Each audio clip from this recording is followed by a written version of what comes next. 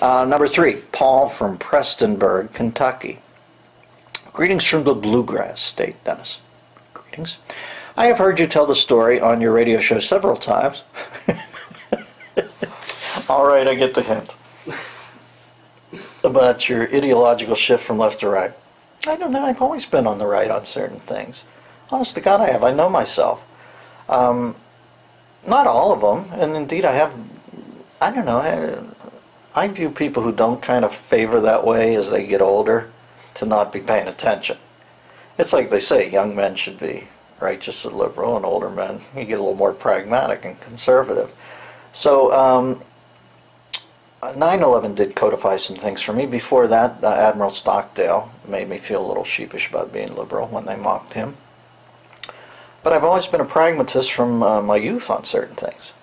But I do not believe I have heard you say when you first went public leadership. Yeah, Admiral Stockdale, when they made fun of him. Ross Perot's vice presidential candidate, when he said, I don't even know what I'm doing here.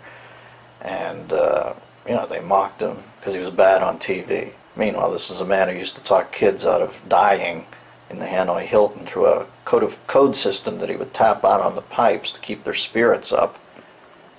And, you know, a man who had faced more than we ever faced. And I just remember when they mocked him, I thought, oh, fuck this business, this politics, liberal politics. I don't mind you slashing and burn, you know, that's the nature of it. Pundits can slash and burn other pundits, fine.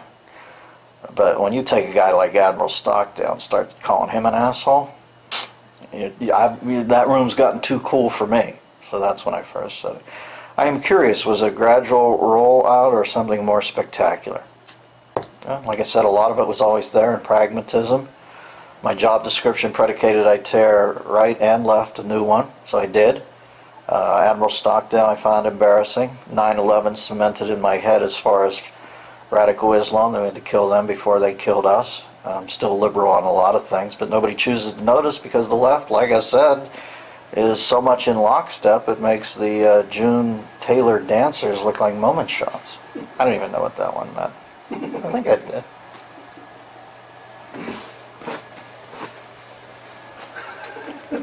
Crying. Enjoy these samples of the Bathrobe Sessions, a weekly video available only to members of the DMZ, the Dennis Miller Zone, on DennisMillerRadio.com.